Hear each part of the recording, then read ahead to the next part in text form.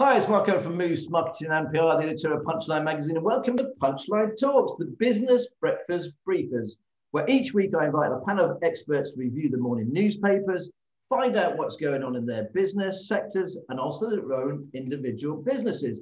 And finally, what's caught their eye in this week's Punchline. We've got a fantastic list of people. We've got Chris Hickey, he's the Executive Director of HR People Support. His claim to fame is he once sailed across the Atlantic with a crew of 8 in a race of 17 days. Fantastic, Chris. Dorian Wragg, he's the head of commercial property at Bruton Knowles. We've got Lindsey Holland, the owner of Cleeve Hill Hotel. And finally, but not least, we've got James Moinet, Operations Director of Kitchen Gardens Foods. Thanks ever so much for joining us, Punchline Talks. That was only my third or fourth take, but we're crack on anyway. Quickly review the papers. Let me just go. I've got the Times. Travel rules descend into French farce. The Daily Mail. No jab, no job. The Guardian newspaper. MPs criticise systematic failure of police to improve record on race, is the headline there. The Daily Telegraph. Hospital COVID case numbers misleading. Then we get to the red tops. The Mirror, jab saves 60,000 lives. The Sun, fans lose thousands to Katie Price conman, allegedly. The Daily Star, I love the Daily Star. Are you positive? Are you a babe magnet?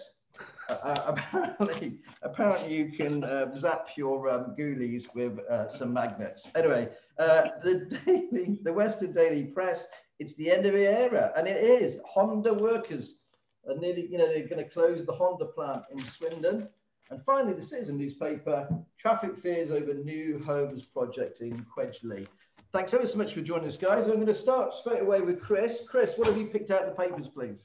Well, as I walked in to get the papers today, I really couldn't go past no jab, no job. Here we are in HR. It's clearly dominated our work for the last 18 months or so, giving advice to clients on how to manage all aspects of COVID, how to create it safe and so on and so forth. I think it's obviously the biggest thing that's happened in the workplace for many years. No jab, no job. I anticipate lots of clients coming to me and saying, can we do this? Can we say this? What can we do? And kind of the short answer is you can't have that as a blanket policy as the law stands at the moment. But there are health and safety concerns. I think about Lindsey working in her hotel. There's the safety of other staff. There's the safety of customers and so on and so forth. So you would have to take you can have an overall policy which says we encourage and support and expect and so on and so forth, but generally speaking, you would really want to take each case as it concerns and look at the individual and see as their choice wrestling. We live in Gloucestershire. Vaccination started here, Edward Jenner here in Cheltenham, and there have been anti-vaxxers and a lot of concerns about that right from when it started back in the 1780s. So it's a rational fear. We may think it's irrational, but people have fears of vaccination and so on and so forth. And I think that's what's dominated things for us in time. The numbers themselves, Chris, the numbers themselves, I don't even know, are going up. There are 3 people, really sadly, at Gloucester Royal on ventilators. There are 20 people actually on the wards there as well. It's not looking great. And you personally, can I ask you personally, what's your view? No jab, no job. Do you think it should be? Should we say actually? So if I'm Lindsey and I'm working in a hotel, I think I've got a very good case to say we are in close, intimate contact with members of the public. We're cleaning their rooms, we're serving meals to them, and so on and so forth. I think Lindsey would have a much stronger case for no jab, no job in frontline facing people working in kitchens and so on and so forth, where transmission can take place. If you're Bruton Knowles and people are out on building sites and so on and so forth and out in the open air and so on and so forth, it's a much harder case. So I think my view is it's a case-by-case basis, and we take the transmission factors. So we know the high-risk factors are indoors, in close contact with people. So that does affect, people working in a hotel. If you're outside on a building site, you have a much weaker case as an employer. Okay, well, thanks very much. Have you got one other story there, Chris? I do actually. Yes, it's from the Mail again, but I'm a sucker for a good pun, and this is the woman who won the silver medal in the Olympics. Paddle do nicely. It's great. The Olympics have been fantastic. Very interesting story, actually. If you go inside, there's a long article about her and her struggles with mental health issues, which hasn't been far away with Simone Biles. It's been a big issue in the Olympics this week. And just very finally, this was a lovely picture. If you go to the centre of the Guardian, they always have a lovely picture. And this is the Anything Goes. The musical in London has reopened, and it's such a wonderful picture, and it reminds me of the fact that very soon we'll all be able to go back to the theatre and enjoy all the joys of that, which I'm really, really looking forward to. It's a bit like this show, actually. Anything Goes. Yes. Right, yeah. Let's move on. Thanks ever so much for that, Lindsay. Let's go to you, please. What have you picked out in the papers, please? So I'm doing this electronically. So my little iPad here. I've picked out Rick Astley, actually. 34 years 34 years ago this week, Never Gonna Give You Up was released. Come on, Lindsay, you've got to give us a few bars on that then. I know it's early in the morning. Look, I'm a big fan. I went to see him actually with Take That at Cardiff, Principality Stadium. Come on, we'll do it together. Never gonna leave you up. I don't know. Right, moving on. So 34 years. Yeah. So and his video on YouTube has clocked 1 billion views. I'm not surprised. And that's why it's making headlines, because it's the first one to have reached 1 billion. Wow. Really?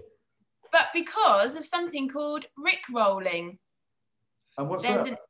There's an internet phenomenon whereby, and this is, I'm afraid, a bit too technical for me to understand, but basically they've managed to set up the internet whereby if you click on something, it automatically rolls into this YouTube video of Rick Astley doing the thing. So this is how it's happened. He's got to this many views. But bless his heart, he just put a little post on Twitter saying thank you and how he was really excited and all the rest of it. And I just thought it was lovely. I just was, something which is very, very simple considering some of the headlines that go around nowadays and some of the issues that we have to deal with. I thought that was a lovely, simple thing, a tune that we all know. Do you work in the hospitality? You're there in your kitchen. Are you like me? When I worked in the kitchens, I used to love singing and dancing around the old thing. I must admit, I missed that part of this. When you're in this type of business, you can't really do that. Do you do that around there?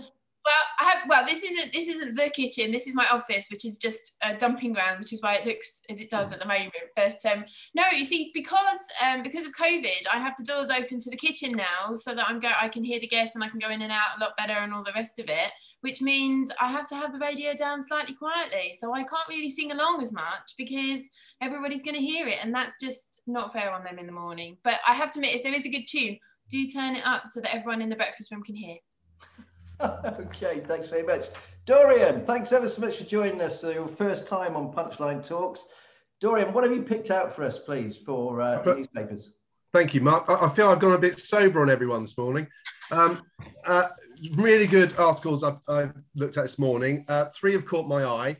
The first one is, you can see that in the Times, Russia and China targeting American and British satellites. And on the day that Cheltenham Borough Council and GCHQ are launching or announcing their development partner with the Cyber Park, I just think it's an interestingly timed article, a reminder of how important West Cheltenham is and the Cyber Park and what they're doing, and the real threats that are out there. I mean, we face these threats personally and in businesses, but there is this state aggression, this expansionist policies that we've been quite vocal about, and the UK have got to deal with this in this post-Brexit world. And it's a real threat according to this article. So a very timely reminder. And I think it just shows the importance of West Cheltenham, and also things like the forum that are part of that whole technological ecosystem, I think is the word, Mark, now we've got to get used to. And just, we're, as a county, as a city, and as with Cheltenham as well, we're at the forefront of this revolution. So, very poignant and very timely. I think you're spot on there. Actually, it's such a good lead in. I might use that today when we write Punchline's piece on the development. Thanks ever so much for that. What else have you got there? So that's your first one. You said you got two others. Yeah, I got two others. Well, I wouldn't be a property man without picking up the retail sector. This is in The Guardian. Bit of doom and gloom. Do you see that? No. What did it say? Sorry. It's basically saying 1 in 7 shops are now empty in the high streets. And I think with this, it is interesting, the facts. They're saying that 20% of shops in shopping centres are now vacant. 20% of the shops in the north are vacant. And my experience, we deal with quite a lot of retail property across the country. And we've got to be really careful, these broad brush articles that really don't deal with the granularity of what's going on. So we know the high streets are really struggling in shopping centres, but they have done for 10 years. They've been propped up with cheap money. We all know they're pretty lackluster. If you go to any town in the country, it's the same one as any other town, and it's been boring. The high street looked not particularly inviting and hasn't really dragged us in there. And that's the legacy of the 1970s. So we know in the property world, this transition has been 10 years in the coming. COVID, like so many things, has just accelerated this change and really pushed this change forward.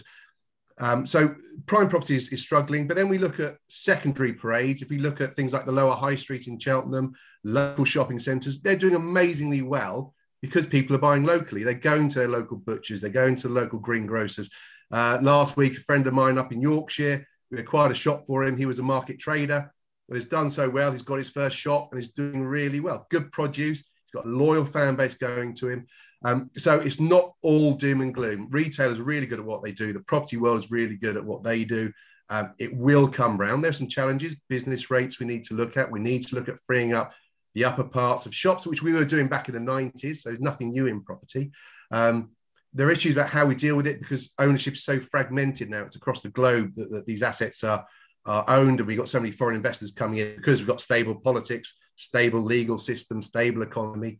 And so the big challenge now is for guys like us and for landlords is to how we rationalise and get hold of these properties. And maybe there's an opportunity for councils to use business rates to actually go and buy portfolios in town centres, get control of it and really lead the way. That's quite an interesting thought that's being kicked around in the industry. Well, we did a piece yesterday. It was, Gloucester on the crossroads, where the panel of the great and the good, if you want to call it that. And David Jones from Evans Jones, he actually said that around 40% of retail should be cut from the high street. This is in Gloucester. Reduce the size of it and then turn it into houses, get more people to live there. Do you agree with that sentiment? Absolutely. I mean, we know, first of all, retailing always struggled, which is why we devalue it as a tenth of the ground floor trading. And people aren't holding stocks. You look at the old shoe retailers, they would have more storage space than retail space. They don't need that anymore because of next day delivery. And we've got to get people back into town centres, young couples, young people, so they can use the shops, use the restaurants. They don't need cars. So we take all those cars off the road because invariably anyone with an office, the boss will have a car parking space. The graduates, the trainees won't. So they're using up public transport, car parks and all that sort of stuff, which is costing them more money. So we've got to get control. The planning policy is really good. Cheltenham especially, and I know Gloucester are looking at this. They've got grant aid for converting the upper parts of properties. So the infrastructure is there. Our real challenge now is getting hold of landlords and making that happen. And because of this fragmented ownership, it's very hard to get hold of the landlords. And that's the real challenge for us now. Yeah, a lot of people don't realise actually, they say, oh, the councillors should do this to this shop, they should do that. But actually trying to find the ownership of these individual, retail outlets really, really difficult. There's a report actually in next week's Punchline when it comes out about the corner shop. It's interesting that you picked on that and the rise of the corner shop and the sales. My own corner shop done, here, 2000 News. Francis owns it. I've done a little report on him as well, and he's done amazingly well on the lockdown. And I don't even know Clive Gardner from Clive and the Gardeners. He also owned a number of convenience stores. in Cheltenham as well, because he sees, very clever chap, he sees it as a market, as we all work from, all of us work from home, then we're out and about more, aren't we? Yeah, okay, it's brilliant. Sorry, Dorian, I have to stop you. I'm going to go over to James. James, thanks ever so much for joining us today. James, what have you picked out in the papers, please? So I've initially picked out this one from the Mirror that you highlighted earlier around it's one of the few positive ones around. It says jab save 6,000 lives. I just wanted to highlight that as a positive one. I think it's talking about scientists hailing the apparent success of the vaccines so far. I think it's important just to remember where we were a year ago, and what it feels like we're getting to now, and how that is a positive place. It feels like a lot of positivity in the air at the moment, from where we were even just a few months ago, when we were talking about the Delta variant, things like that coming out. I know that the vaccines appear to be slightly less effective against some of these variants that are coming out, but I think on the whole, the efficacy of them, compared to even standard vaccines for other things that we accept and use on a nationwide, worldwide basis, is still very good. So yeah, I just wanted to highlight that as a really nice positive story that kind of is moving us forward. I'd just like to say, actually, because you run a sort of factory there, that Kitchen Garden Foods. Going back to what Chris was saying earlier, would you have a policy? No jab, no job? No, because partly from what Chris was saying, I think that would be an extremely difficult case for us to make when we're not a customer-facing business. We've got controls in place that we've been using for a year that have been effective. We've not had an outbreak of COVID here. No one has had COVID in our business. It would be extremely difficult for me to justify putting something like that in place. And from a personal point of view, I wouldn't anyway. Not that I'm an anti-vaxxer or anything like that. I believe in the strength of vaccines, but I personally believe that you can't force that upon people. You can't force medical decisions upon individuals. My personal view. We're kind of moving. I'm going to jump away from the papers and stay with you, if that's okay, James. Mm-hmm. Now, you've launched Wolfies. Can you tell us a bit more about the sort of food side of your business, please? Kitchen Garden Food. So what's the company? How many people do you employ? And how long have you been going? Yeah, so Kitchen Garden's been going for 32 years now. I think my aunt, Barbara, started business from home. 1989. And started it making blackberry and apple jam using apples from her garden, blackberries from local hedgerows, making that, selling it at local butchers and things like that. Her and her husband Robin were involved they were one of the first people involved in the farmers market in Stroud, which is obviously a very successful and famous farmers market across the country. It's one of the first ones, I believe, and it grew from there really. We now have kind of, at the moment, I think we've got 12 of us here, including James and myself, my business partner James and myself. And we've kind of, in the last few years, done a management buyout and kind of taken on the business into second generation. Wolfies was launched 7 years ago. It's a porridge pot, so kind of step away from your traditional jams, marmalades, chutneys, that sort of thing. So it's a porridge pot, just add water, a lot like some of those other ones you'll have on the market, so simple things like that. Difference with ours is we've got a little pot of our jam inside it. So you open the lids, take a little pot of jam out, and then you add your hot water in. So that's a new one that we've just launched, a protein enhanced porridge for people who want a little extra boost of protein in their diet. Can you show it up? Can you hold it up, James, a bit closer to the camera? There we go. That one's got a pot of strawberry jam. Now, is it? Yeah, that's just come out in the last couple of weeks. What does it retail for? It really depends. Depends if you're retailing it in a shop or in your food service. But shop somewhere around the £1.80 to £2 mark. If you're food service, something like £3. Now, 350. the other thing that you managed to do during the lockdown was get your products onto British Airways as well, wasn't it?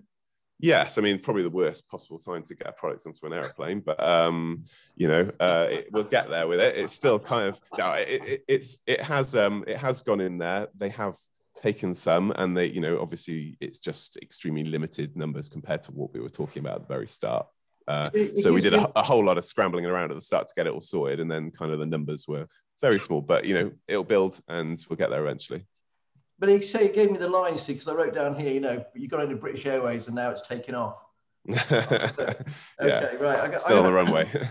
Still on the runway. Okay, we'll have to move on. Lindsey, we're going to come over to you, please. Quickly talk about your side of the business and the hotel that you run there. You took it over a couple of years ago. How are you finding things at the moment? Good, actually. I think as with everything, each time the regulations change, each time something happens, it kind of ripples through the industry. So from that point of view, we've just gone into summer holidays. Everybody's saying how quiet it is. Nothing's really going on, apart from, I think, the West Country or the Southwest, which must be sinking again like it did last year. So yes, I think it depends. A lot of people are coming to explore the Cotswolds, but then you have the total flip, and a lot of people are literally just passing through because they need a break, because they're coming from north through to south, or back from south through to north. So a little stilted at the moment, but hopefully, when we get into sort of August, it'll start to climb. So how many people can stay there at the Cleeve Hill? So I have 13 rooms, so I can have up to 26 people. And what's the sort of occupancy rate like at the moment? Not that. No, I have to admit. So this is where it gets a bit personal. So kind of as Chris was saying, I at the minute am focusing much more on myself and keeping. What I don't want to do is end up with COVID and have to close for a couple of weeks. So from that point of view, I'm keeping things a lot quieter purposefully, because I want to still be able to control numbers, to control what I'm doing, keep the level of cleaning up. I'm still asking guests to wear masks. I won't get my second jab until the end of August. So from that point of view, I am still fairly anxious about it. Not in I'm really scared, but just because I'm very aware people are now staying with me because they're going out and doing things. They're going to Prescott, they're going to weddings. So they're all mixing, they're all bringing in goodness knows what, etc., etc. And I just kind of feel like I want to hunker down and just be extra secure for the next month. Yeah, that must be really difficult, because you've got to try and make that business decision. And your staff are a lot younger as well, so they haven't been second jabbed. And I would imagine, and you won't admit this, but I'm sure some customers, they don't care. They want to get masked up. They don't care about the young guys that haven't been jabbed. No, they tell me to my face. I've been told last weekend I got told I had to get over myself. During this week, I had a group of, well, we won't say which sex, but I had a group staying, and they just refused point blank and said there was nothing I could do about it. Boris says it's fine. I have to admit, I don't have another team here. It's just me, which is why I'm even more conscious. I don't have anybody helping or that could cover all the rest of it. So from that point of view, I know other friends in Cheltenham that have got younger team members are absolutely suffering at the moment with pandemic and all the rest of it. But it is scary when you suddenly hear that a 20-odd-year-old chef is in hospital because he was, and a sporty 20-year-old chef is in hospital because he can't breathe. So from that point of view, I have no idea what would happen if I catch it. But more importantly, what I don't want is for somebody to go to a wedding, pick it up, bring it back here, and then all of my guests end up with it because I went for business over safety just for this bit longer. But it must be a difficult thing, because obviously, hopefully you're in a financial position where you can do that. But there'll be other businesses that just have to roll the dice. They have to take that chance because they burned through all their money over this last 18 months. Well, thanks ever so much, Lindsey, for being so honest about that. I know it's difficult. And you do a fantastic job with Turf, by the way. Do you want to give me a quick plug? What is Turf? So not actually, we don't have time. I'm going to move you on already. Chris, sorry. Chris, dangled it there. Tell us, please, HR People Support, because you kind of joined. It's an outsourced HR company. We've got, in fact, we got our 100th client last week. So all sides of businesses. One of our clients has one member of staff, but we did all the contracts and handbooks. They're going to grow, and our largest has about 100. So, but most have about 15, 20 staff. All sorts of industries. We've got food manufacturers, manufacturing, retail, restaurant. So how have you found? You must be absolutely coining it in. I'm really sorry, but HR solicitors, accountants. They've done well. They've done well. I'm sorry to say, just be honest with me. Nothing wrong with making money, Chris. You're only saying this because you saw my Ferrari the other day, aren't you? That's the only reason you're saying this. Yeah, no. Yes, I mean, in business terms, HR has been one of the go-to companies, ourselves and finance in particular. Everybody had to sort all their money and everything out as an immediate in terms of revenue, and then sorting people out was COVID has been good for us, and the ongoing impact of COVID, all the issues that Lindsey was talking about, hesitancy, what are we going to do about staff, no jab, no job, and all this sort of thing, and it strikes really at the core of individuals and people's feeling about themselves, and people's feeling about others, and all those kinds of things, and so on and so forth. So yeah, it's been good for us. And you know what? There's nothing wrong with being successful in business. I think sometimes we go, oh, but the service sector has done well. The service sector, you're assistant accountant, because we've needed to turn to people like you for advice.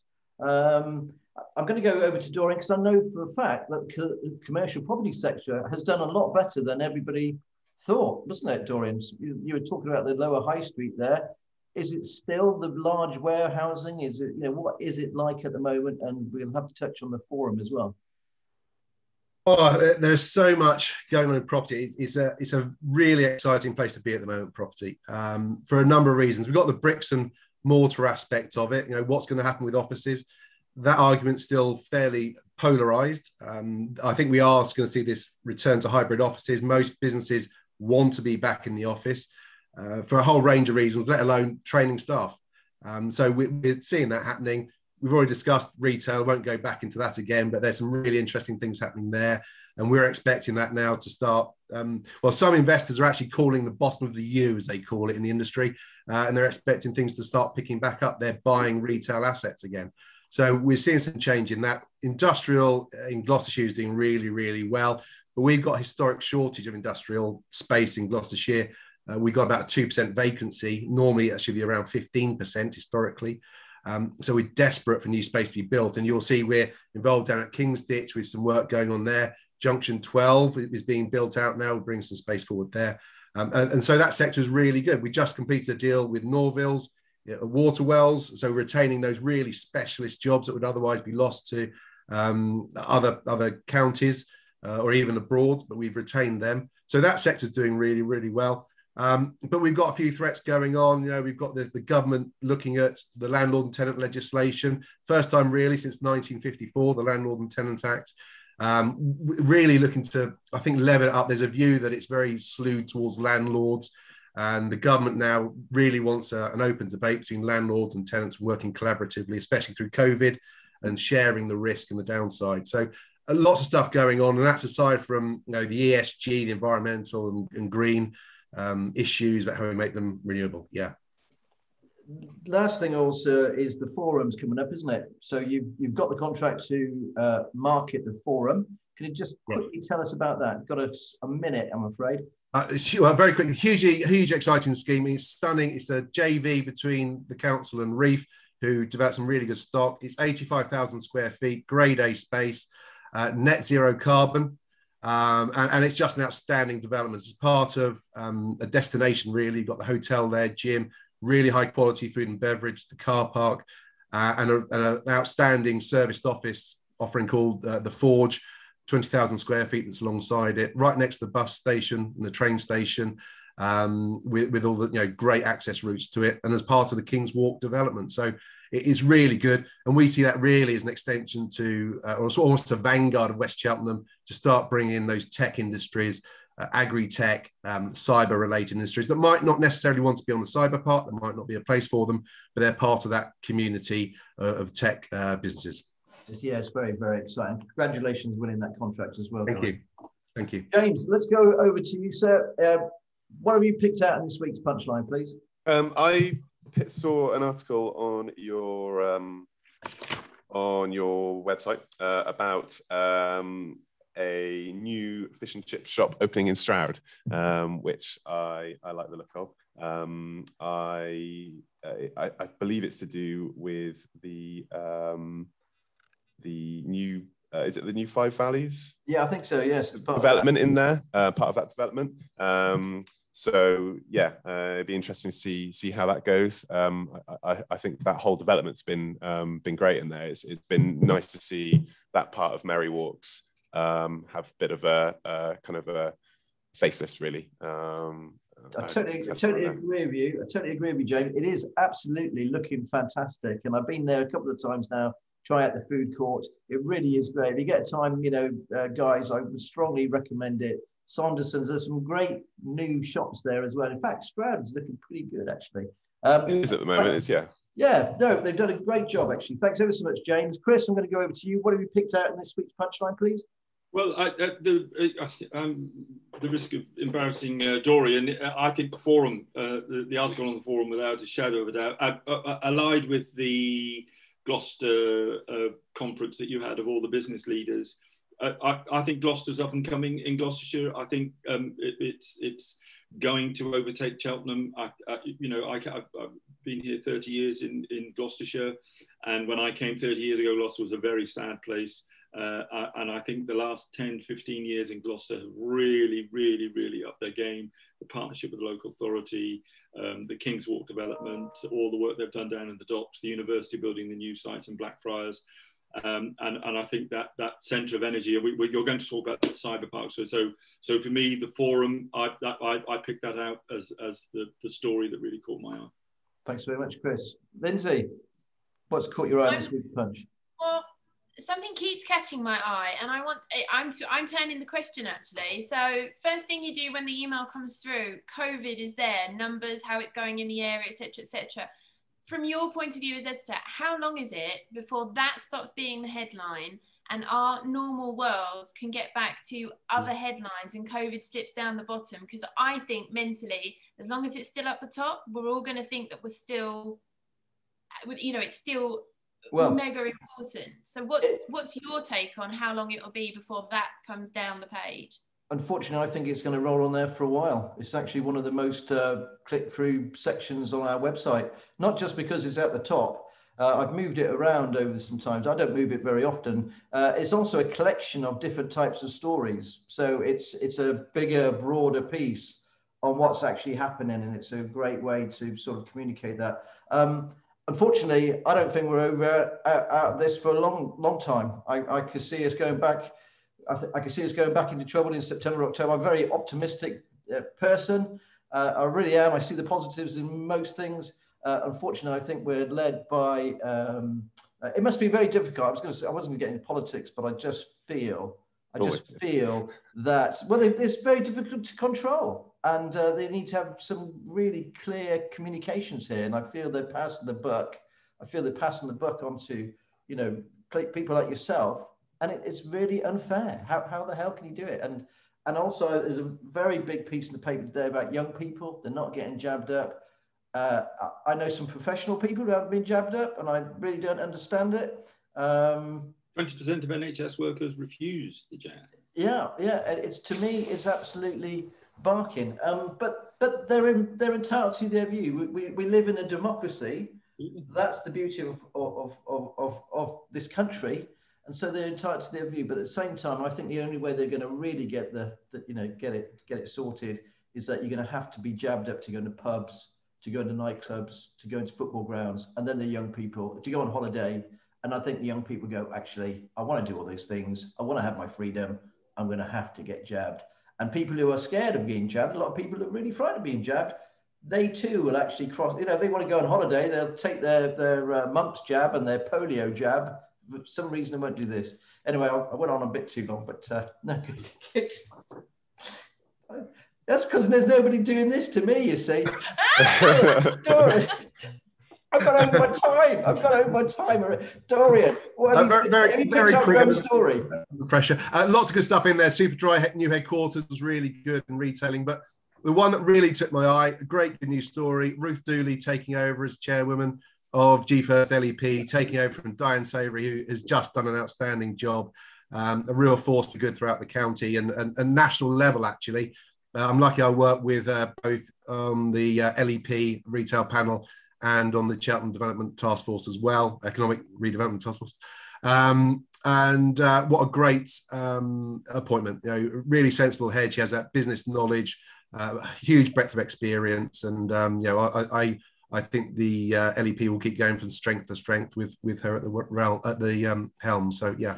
It's funny you should say that is the top story that I picked out for this week as well. Ruth Dooley's appointment as the chairperson of the LEP. I actually interviewed Ruth yesterday for a big interview. She's actually a lead piece in our magazine that's coming out next week. Guys, thanks ever so much for joining us, Punchline Talks. Hopefully we'll see you soon. Thank you. Well, thank you. Bye.